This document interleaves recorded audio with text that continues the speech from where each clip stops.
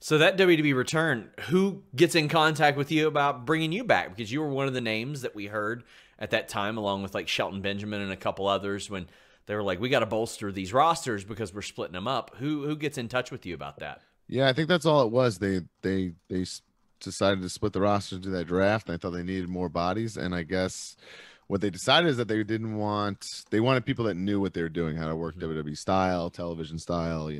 They wanted guys who could just be thrown on TV like the next day. So they compiled a list. I heard they put it in front of Vince, and Vince handpicked the names off of that he wanted, and I was one of them. So Mark Carrano called me and offered me the job.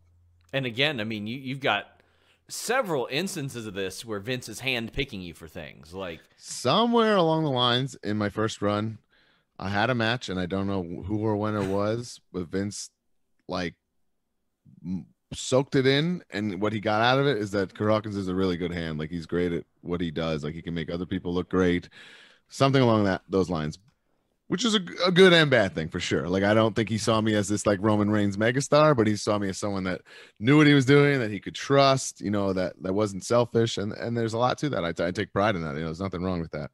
And it got me an insane amount of opportunities, training with The Rock or things like this, or even getting this job, the second time around, whatever, or being a producer, so I'm not upset by it by any means, yeah. but that's certainly what happened in some capacity.